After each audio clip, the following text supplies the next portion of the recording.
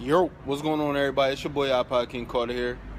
I'm at work right now, living it up. But I heard that a lot of NBA 2K16 news dropped last night. I myself had to miss out on it. I did a double yesterday, and I'm at work right now. But I heard that all the game modes leaked for NBA 2K16, as well as a bunch of information, and I'm here to talk about it. So this video is going to be on 2K Pro-Am. Now, we all know that a lot of us wanted NBA 2K, my crew back, and it seems like they're giving us a taste of it.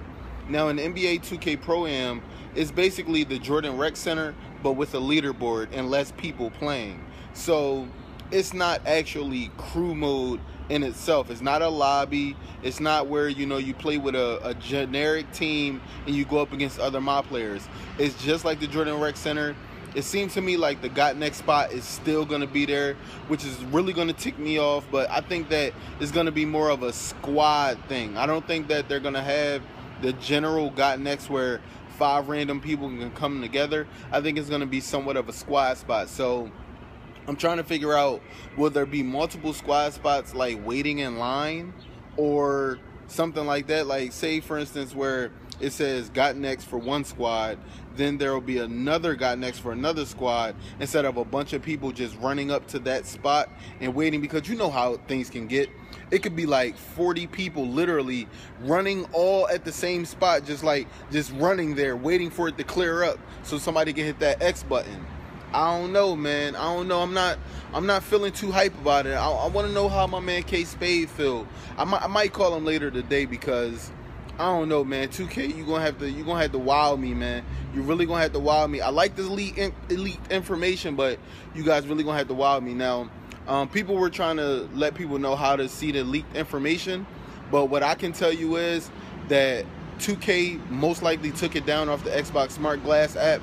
So what I'm gonna do is I'm gonna upload all the pictures of all the information to Twitter. So make sure you go over to Twitter at iPodKingCarter, follow me, do whatever, but make sure you guys see that leaked information. Now, another thing is, with 2K Pro-Am, they're gonna have custom logos for branding. The jerseys and stuff like that you're gonna be able to purchase inside the my 2K store or whatever. But I'm just mad that it's not lobbies. I do like the fact that it's leaderboards, but it just don't feel the same. I know I'm being like real technical and real pissy about it, but hey, it's just my opinion, man. That's all I can say. But I hope that it does well. I hope it's very successful, and I swear to God, I hope God Next is going, man.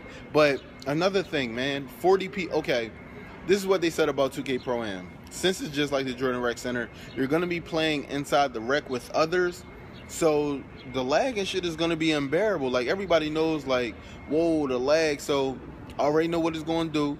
People going to be on Dutch servers, Spanish servers, still trying to get games in, just like 2K15. But, all in all, I'm glad that they're bringing something like this back. I guess they're tweaking it out another year, seeing how things go.